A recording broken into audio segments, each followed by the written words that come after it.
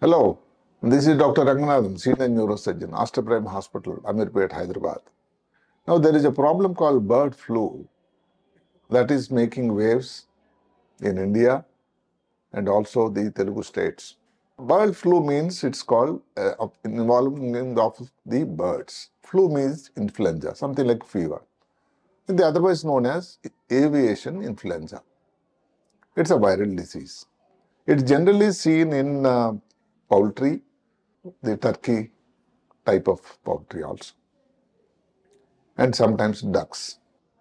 It's a viral disease. It's known as H5N1 or H5N8.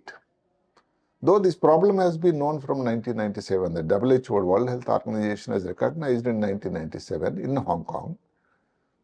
Subsequently, in India, the problem has manifested in 2006 in a place called Nawapur in Maharashtra. Luckily, that problem has abated, subsided. The first point everybody needs to know is, luckily, it's not much transmitted to the human beings. And unlike COVID, it's not transmitted from man to man. Then you can ask me, why everybody is scared of bird flu? That is an important reason that we'll talk about.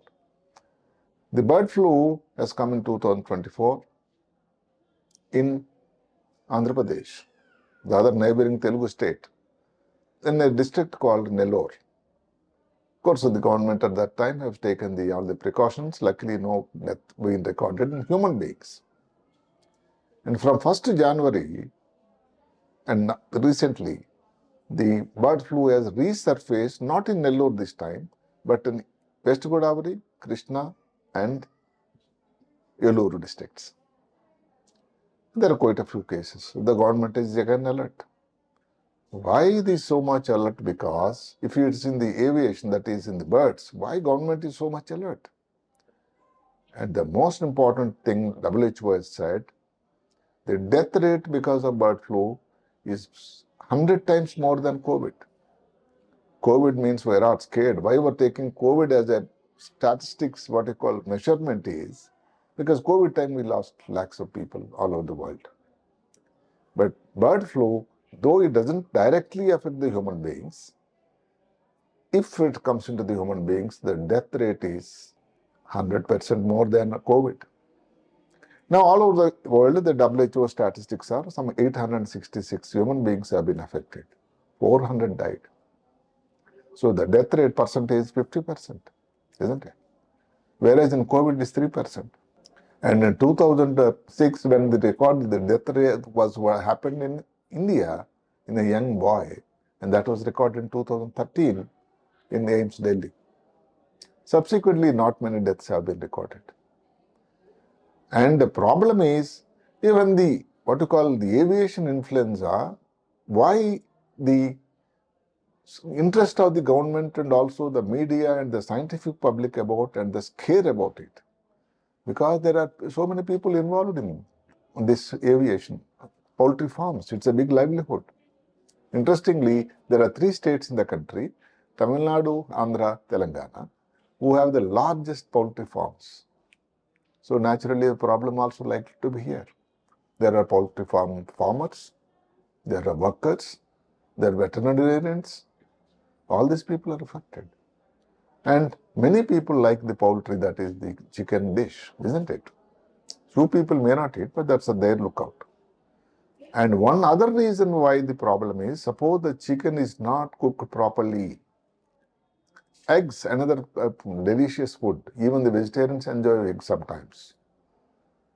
That's their choice.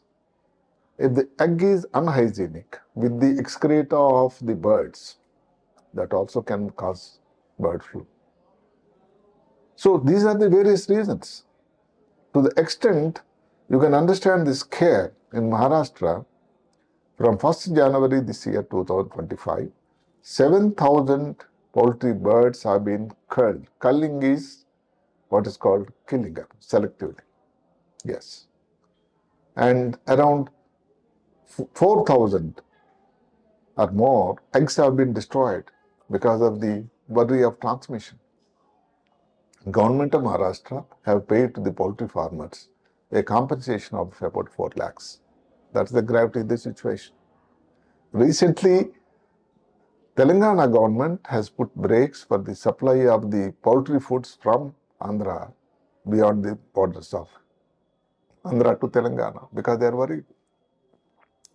Really, in the scientifically, there may not be big substance.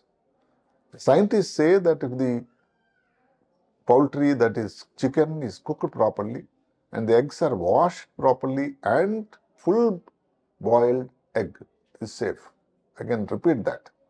If the chicken is cooked at 70 degrees, which is a very high amount, and the eggs are boiled completely, fully, not half boiled. Many people like half boiled, many people like raw eggs, then there is a risk.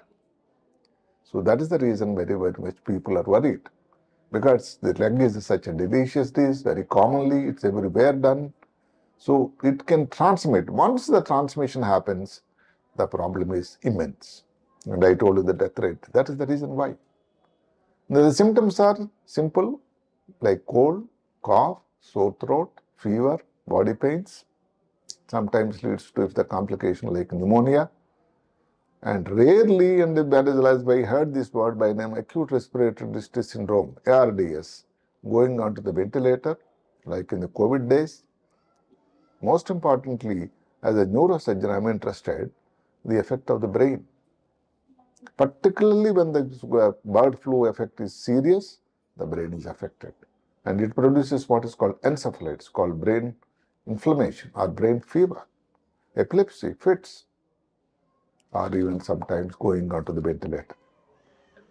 And this generally a problem where there is no treatment specifically. Unlike COVID, there is no vaccine yet because it comes once in a way. But it may be time because of the poultry farms sprawling all over the world, and also in India particularly, people are enjoying their chicken and egg. It may be important that a vaccine also need to come up. That's my suggestion, opinion. And once they have come, the tests.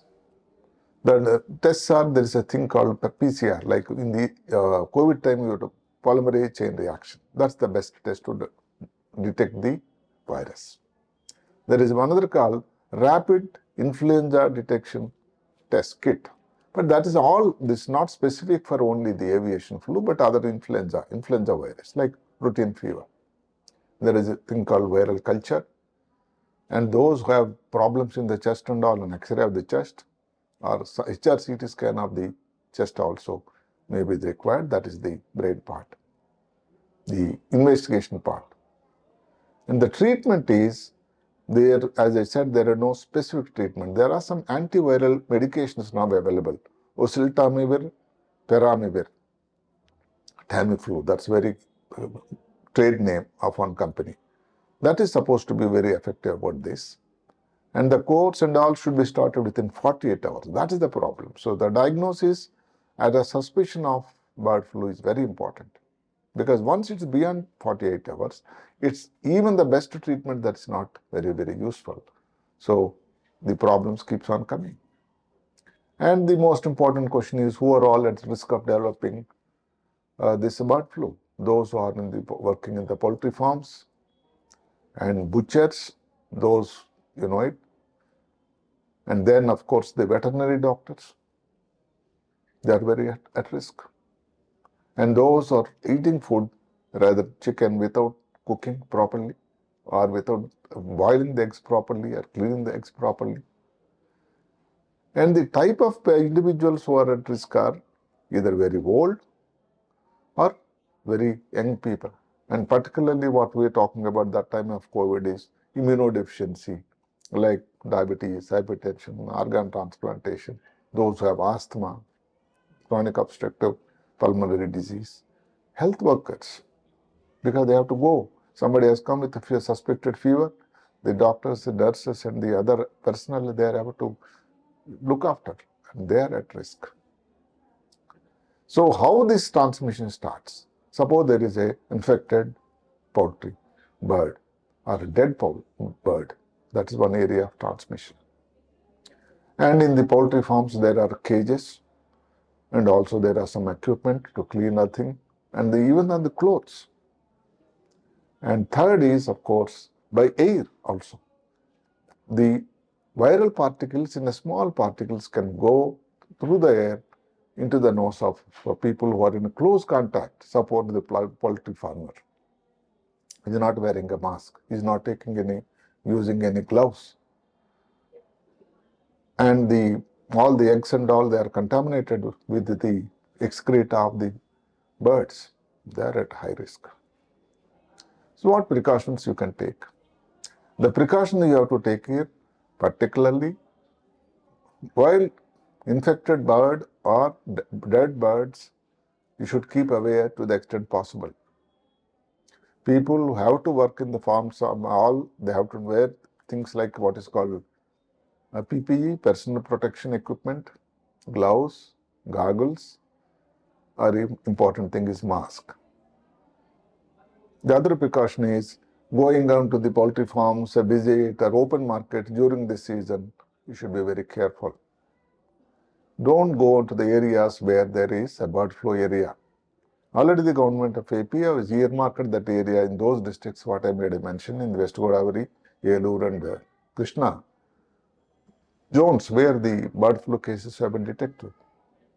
Within 1 kilometer from the village where the bird flu detected is red zone. 1 kilometer to 10 kilometers is what's called surveillance zone. And beyond 10 kilometers, people can have the normal mobility and exchange of articles, whatever it is. So these are the system the government is following. And important thing is that those people who are in the area around that, to go to the area where there is a red zone marked or the surveillance zone, there is always a risk. So these are the precautions not to travel at the time in the area where there is a bird flu. And as a neurosurgeon, as I said, that nervous system, the most important thing is how this nervous system is affected. Again, the immune system comes to the fore. The immune system is activated. It produces what are called cytokines and chemokinins. These aggregate over the brain, and there is microglia. What are the basic structure of the brain? They aggregate, the proteins aggregate, they destroy the tissue and produce all the neurological deficits. It's also known recently, particularly, and the effect of this virus is seen. The virus may be gone, but the effect is seen. This is called hit and run. The virus has hit it, virus is gone, but the effect is seen on the brain in the form of a few people developing a loss of brain area, important area of the brain called atrophy, leading to even Parkinson's disease, where the dopamine cells are affected, and even Alzheimer's disease, then because of the brain atrophy. So we wish not that these complications manifest to people. As of now, luckily, the human beings are very less affected.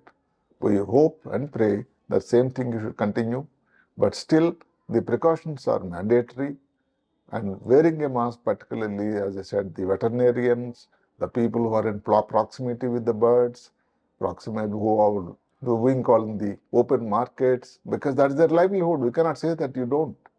So better wear the glove and be hygienic. Wash your hands clearly before taking the food. And wearing a mask is not a ban in that area, at least. There is no compulsion from the government of Andhra Pradesh or anywhere about the wearing of the mask and all. These precautions, if you take and all, the chances of bird flu transmitting to human beings will be least. Thank you, ladies and gentlemen.